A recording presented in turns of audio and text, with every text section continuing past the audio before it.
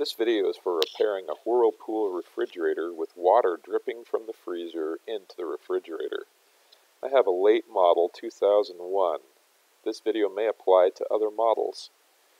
You're going to need about 3 hours to complete this work. A 1/4-inch socket and ratchet, a quart-sized jar, some hot tap water, a bowl, and a sponge. You're going to need to unplug your refrigerator and remove all contents from the freezer and fridge. Find a place to store your perishable items for about 3 hours in order to complete this work safely. Having a problem with my frost-free refrigerator, dripping water down into the refrigerator compartment from the freezer. You can see these little vents right there. There's another one over here. And it's just dripping down into the fridge. You can just see there's water in here.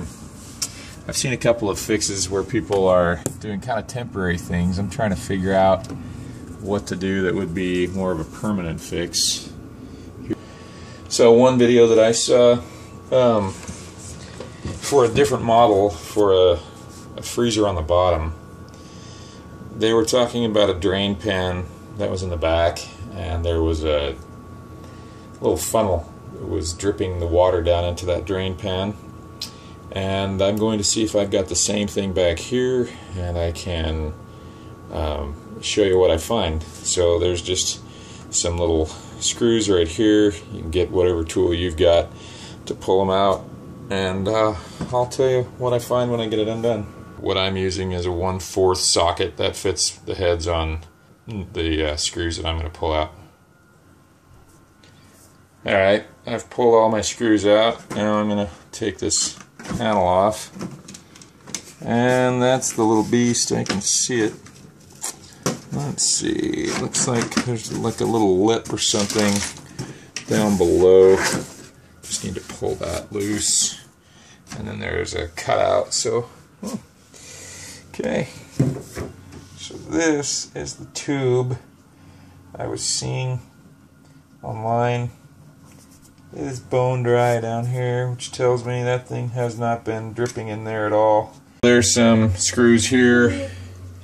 There's a screw there.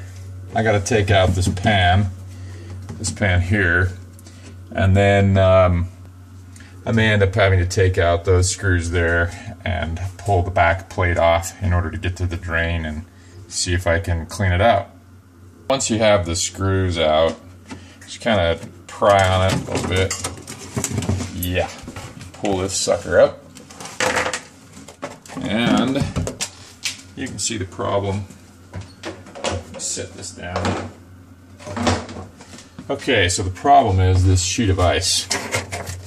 See all this ice here? It's frozen over because the drain is back there and it's not draining properly. So the trick to getting this shelf out is it just slides. Notice that if I slide it, it will come out.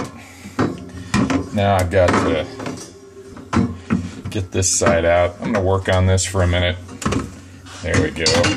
My next step is to remove the screws there. Yeah, I've got the screws out, and this panel now is loose, but the problem is right here where that water is frozen. It's frozen this piece to it. So I'm going to take some warm water and just loosen that up. I can't get this back plate out without detaching the ice maker. There, it looks like there's one bolt down under here, one screw, excuse me, that I'm going to take off. So there's actually two more. You can see them, one there, one there. Okay, there's a wire harness along the back. Just going to have to pop those two apart in order to get it out. On the back, there's also a ground wire that's clipped right there. You got to gently pull that apart, and now this thing kind of wiggled free. You can pull this back plate out. This whole ice dam that has formed along the back is what's preventing the drainage. You can see back there that little black spot right there. That's the drain plug, or the drain pipe that's supposed to run out and empty the water if it builds up inside of here, and that's the problem. I'm just going to keep pouring hot water on there and then sponging it up into this bowl until I get it all cleaned out. So I'm about 3.5 quarts of hot water into this, and I've almost got the ice broken free from the drain tube. One thing while we're just talking about this is these fins on this cooling system are aluminum, and they are very fragile. You could breathe on them hard and you'd bend them. So just be careful. Don't damage your fins on this. I have gotten all the ice off of this little protective piece of sheet metal. And now I've gotten to the drain, and I can feel there's just solid ice in there. So the trick is going to be to put this hot water here and letting it go down in there and melting that ice, and then being able to get the water out of there to kind of siphon it out.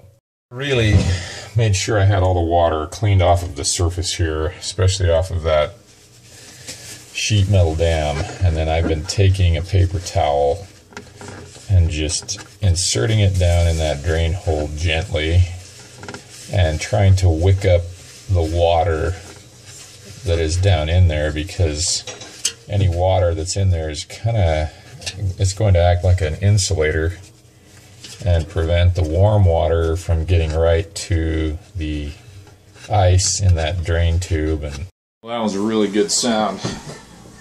I just poured more hot water into the top of that drain, and look what I got going on down here. Okay, I'm gonna pour some more water down there, and you tell me what we get coming through, okay? Okay. How's it looking?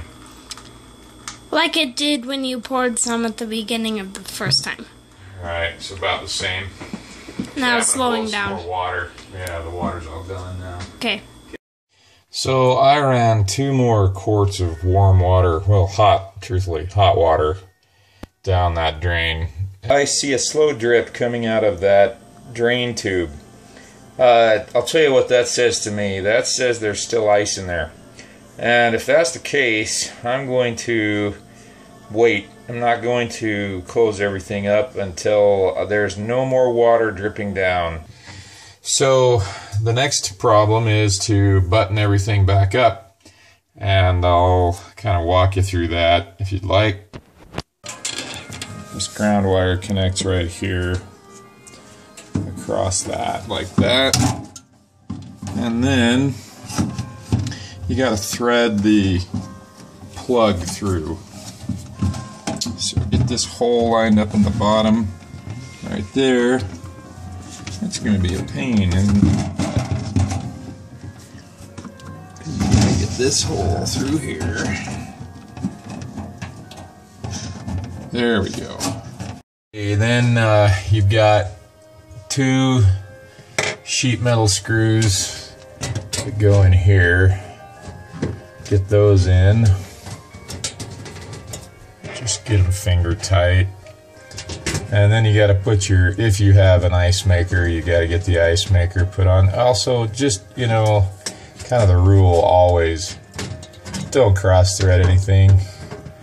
Make sure you can feel the threads grabbing evenly, because you just don't want to mess stuff up right now. Get this reattached. Okay, now the ice maker.